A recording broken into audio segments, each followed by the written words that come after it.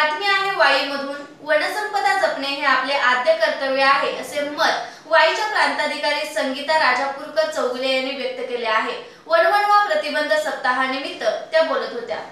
वनसंपदा जपणे हे सर्वांचे आद्य कर्तव्य आहे असे मत वाईच्या प्रांताधिकारी संगीता राजापूरकर चौगुले यांनी व्यक्त केले। वनवणव प्रतिबंध सप्ताहानिमित्त त्या बोलत होत्या।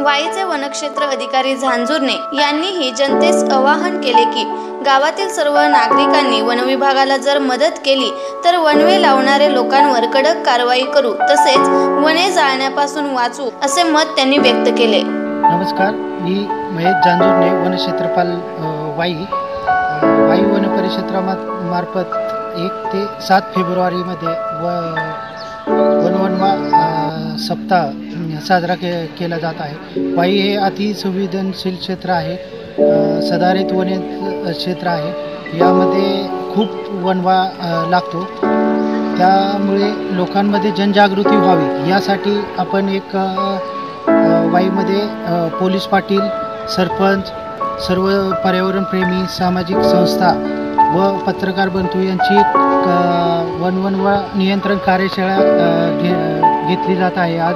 आज या कार्यशाळेसाठी प्रमुख व्याख्याते बोलवलेले आहेत किंवा वनवणवा कसा विझवला पाहिजे, जाळ्या कशा काढल्या पाहिजे याची सर्व लोकांना माहिती मिळावी यासाठी सर्वांसाठी मार्गदर्शनासाठी इथं कार्यशाळा आयोजित केलेली आहे। त्या वाई परिक्षेत्र हे अतिसंवेदनशील क्षेत्र आहे।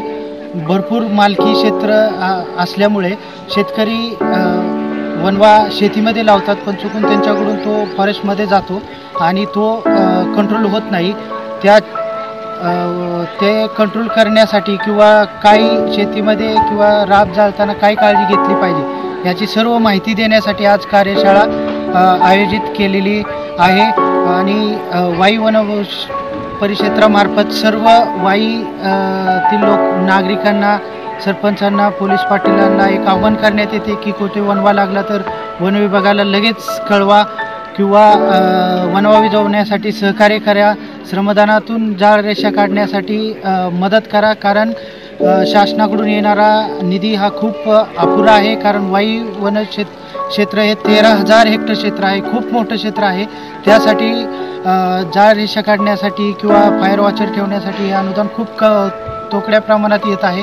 तर सर्व लोक जागृत होऊन सर्वांनी जर वन विभागाच्या हातात हात मिळवून जर काम केलं तर नक्कीच आपण वनव्यावर वाई वन परिक्षेत्रात लागणारा वनवा आपण नक्कीच कंट्रोल करू अशी मी ग्वाही देतो आणि सर्वांना सहकार्य करण्याचं एक आव्हान करतो।